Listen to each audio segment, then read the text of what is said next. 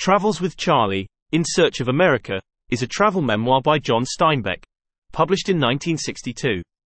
The book chronicles Steinbeck's journey across the United States in the fall of 1960 with his loyal standard poodle, Charley, in a custom-built camper truck. This journey serves as both a physical exploration of America and a personal quest for Steinbeck to reconnect with the American people and rediscover the country he had spent a lifetime writing about. The memoir begins with Steinbeck's reflection on his own life and career as a writer. He admits that he has spent much of his life writing about people and places around the world but has lost touch with his own country and its people. Feeling disconnected from the changing America of the 1960s, he decides to embark on a journey to understand the nation he calls home. Steinbeck sets out from his home in Sag Harbor, New York, and initially travels north, crossing into Maine. From there, he heads west, following a counterclockwise route around the country. His journey takes him through cities, small towns, and rural landscapes, as well as iconic natural landmarks like the redwood forests of California and the Rocky Mountains. Along the way, he meets a diverse cast of characters, from fellow travelers and waitresses to ranchers and migrant workers. One of the key themes of the book is Steinbeck's observations on the changing landscape of America.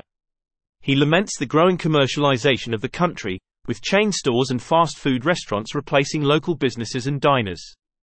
He also reflects on the effects of suburbanization and urban sprawl on small towns and rural communities. Throughout the journey, Steinbeck engages in conversations with the people he meets, listening to their stories and gaining insights into their lives.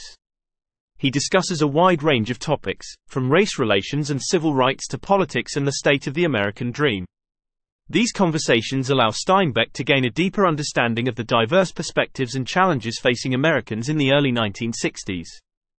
Steinbeck's relationship with his dog, Charley, is a constant and heartwarming presence in the memoir. Charley serves as a loyal companion and a source of comfort and companionship for Steinbeck as he navigates the challenges of the road. As Steinbeck nears the end of his journey and approaches his home in New York, he reflects on the vastness and diversity of America.